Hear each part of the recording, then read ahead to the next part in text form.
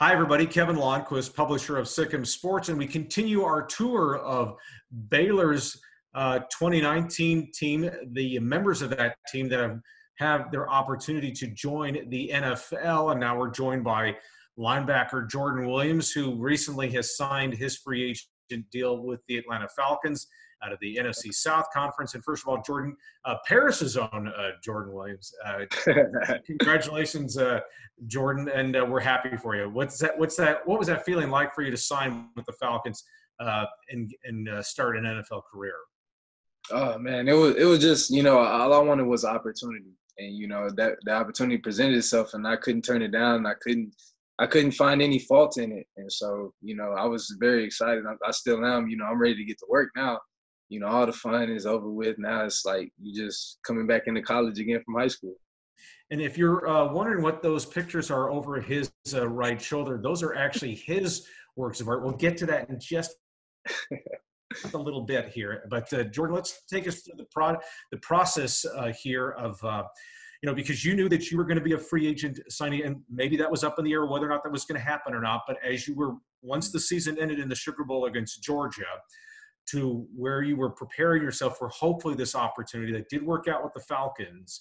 What were you doing to prepare yourself, and what was it like the last week leading up to the draft weekend to where you ultimately did get this opportunity with Atlanta? Oh man, when the game ended in New Orleans, we all got our minds right because we knew in 3 months it was make or break time. And, we kind of, as a group, we talked about it. We talked a lot. And, we always said that, that Coach Rule gave us all the tools to take it to the next level. He taught us how to be pros, regardless of what status you had, or, if you're a walk-on, a Hall of Famer, All-American, anything like that, you were going to act like a pro. And, he implemented all that. And so we take that and we just take it and just put it on to the NFL teams. And they honestly notice it.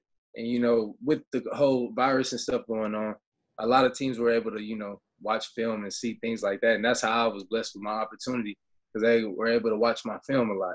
And, we didn't get to do pro day, which was going to be big for a lot of us, to get our names out there and stuff like that. But, we trained for the last 3 months, prior to the draft, and we really got in great condition. I seen James Lynch, and he looked like a different human being. Right. But yeah, we just busted our butts, man, because we knew that, our film, we played. 10 out of 11 players on defense. That's crazy. We played hard. I had a tweet, because I had to include Clay in this, but there was that game against Texas Tech on October 12th. I think it was 9 of the 11 guys from that starting unit have an opportunity. Of course, you were one of those. And so, but I want to take you through what you said about Matt Rule making you guys pros, even beyond what you did on the field. Define that for all of us, what that meant to you, and what he instilled in you about that. They told us from day one, even when we won one game throughout the whole season, that was awful. But he told us from, day one that we were going to go out there and we were going to compete, and we're going to, you know those feel. We're going to compete. We're going to go hard. We're going to play, at the highest level. And so, he would take it further than that. We weren't able to wear hats, hoodies, anything inside the building. We would have, the jug really didn't mean anything, but it meant a lot. You know what I mean? Like, if you carry your jug around and you're disciplined enough to carry that heavy jug around all day, and you're disciplined enough to, on third down, don't jump off sides and give them a first down. You know what I mean? And he always taught us to be on time. If you were late to anything, regardless of who you were, you had punishment. He taught us, things just, I don't know, it was just little things just all over the place, little less life lessons that he dropped on us that, it really changed us, as human beings outside of being football players. So take me through, because the fact that and I want to know, because Baylor's pro day was going to be in late March. I think it was the 24th. And obviously when that got shut down, how devastating was that for you? Or did you just say, okay, then I've got to figure out another way to get my name out there by doing X, Y, and Z? I trained hard for it, and I wanted to, show how hard I've been working, and obviously that would have been a big boost for me. But, you know, I look at it more of I'm a football player. I'm not a numbers guy. So me, it kind of helped me. It kind of allowed them to be able to watch the film and see what type of player I am outside of just seeing the attributes of, you know, pro day, which, you know, I worked hard for it. You know, I was going to give great numbers and stuff like that, hopefully. But at the end of the day, it was a big blessing for me that they were able to just watch film and actually see that I'm a football player outside of, you know, the attributes and the things that they checked off at pro day. So let's talk a little bit about as far as like the last 2 weeks leading up to draft weekend. Again, you knew that you weren't going to get picked, but you had to hope for that phone call late Saturday afternoon for something to happen. So what teams were you in communication with? And then when it came down to crunch time before it became the Falcons, who were you talking with and why the Falcons for you? I mean, I talked to a few teams before the draft, you know, just leading up to that week. A lot of teams called just to get a report, you know, have their number and stuff like that. But when I talked to the Falcons, they called me like 2 weeks before. And, you know, he was telling me how much he admired my film. And to me, somebody believing in me, honestly, that's the biggest thing for me. And, you know, they believed in me. He told me, you know, I was talking to Aiden Dirty. I'm sorry, I mess his name up all the time, but they call him AD. And I was talking to him, which is a defensive assistant linebacker coach. And he was telling me, you know, that he liked my film and stuff like that. And I talked to the linebacker coach, and I started talking to more guys, you know, affiliated with the organization. And, you know, just how they sounded and just how we talked. It was just a culture I wanted to be a part of. And at the end of the day, I just wanted somebody to believe in me. And so they believed in me. So that was my first jump. And, you know, even through the draft, I was texting my linebacker coach, Coach Olbrich, and I was telling him, you know, regardless of the draft, regardless of what happens, I want to come to Atlanta. Just because I knew I could thrive there and they believed in me and they wanted to develop me. And so, you know, I had to jump on it. Sure. So let's talk a little bit about, because we've talked to Clay Johnson, we've talked to Ross, we've talked to Tech about, obviously this is a little bit different. You would be on a plane to Atlanta right now trying to get down there for mini camp or for rookie camp. That's not going to happen. So a lot of the guys have told us, or those guys have told us, that these virtual camps are going to start, you know, maybe in a week's time or something like that. So what's been the message from the Falcons to you about what to expect over the next few days?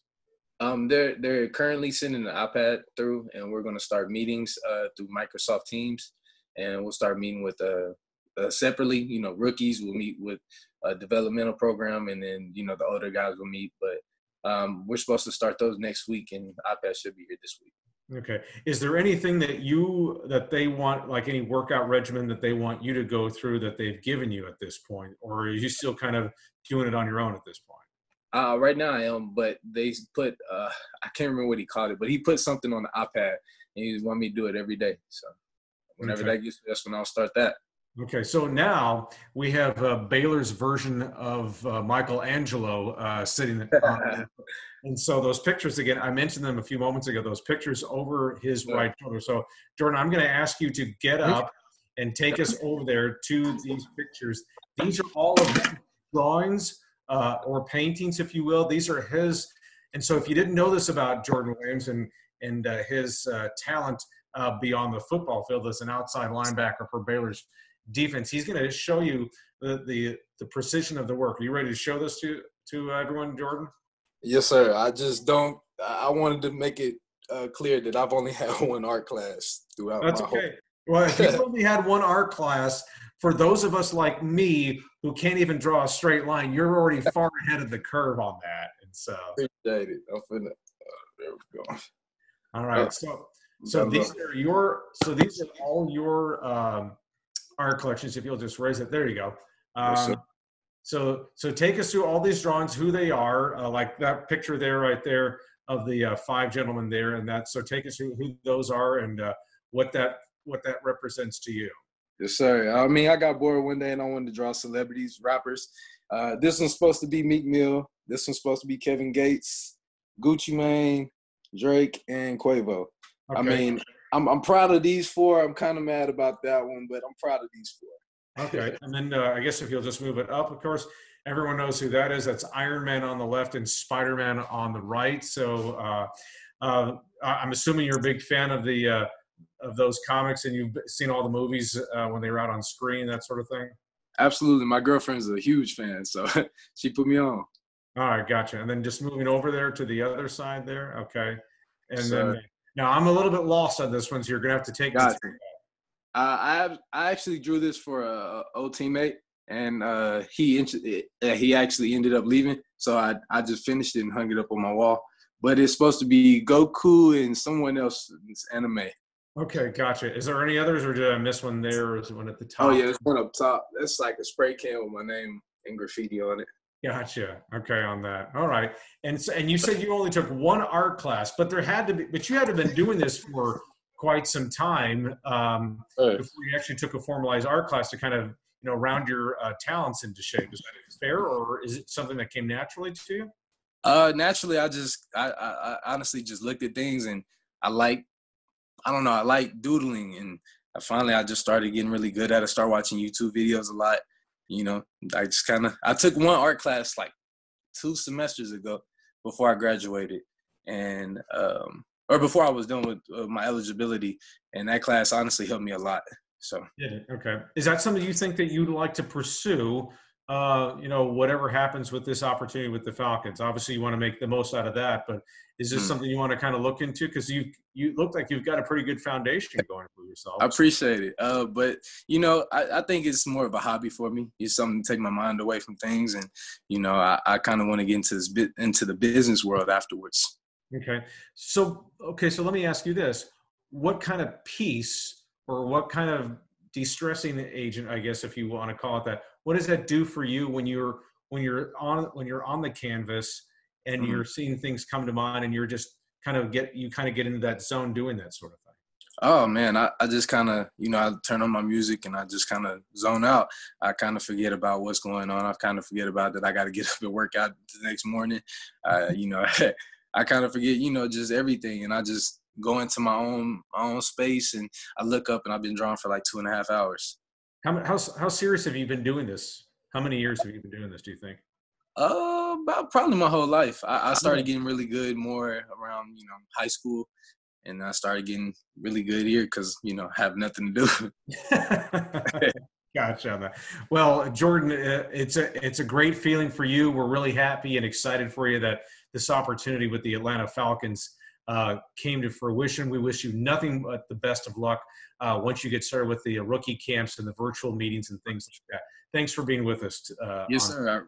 I really appreciate it. Thank you for taking through my artwork. All right, there you go. People know about that. All right. If you have a line and where you might want to have something drawn from, let me know, and I can get a hold of him, and then maybe I can put you together, and then bing, bada bing, bada boom, there you go. All right. Thank you so much. I really appreciate it. All right, Jordan Williams, folks. I'm Kevin Longquist from Sigma Sports. We'll talk to you next time, and thanks for being with us.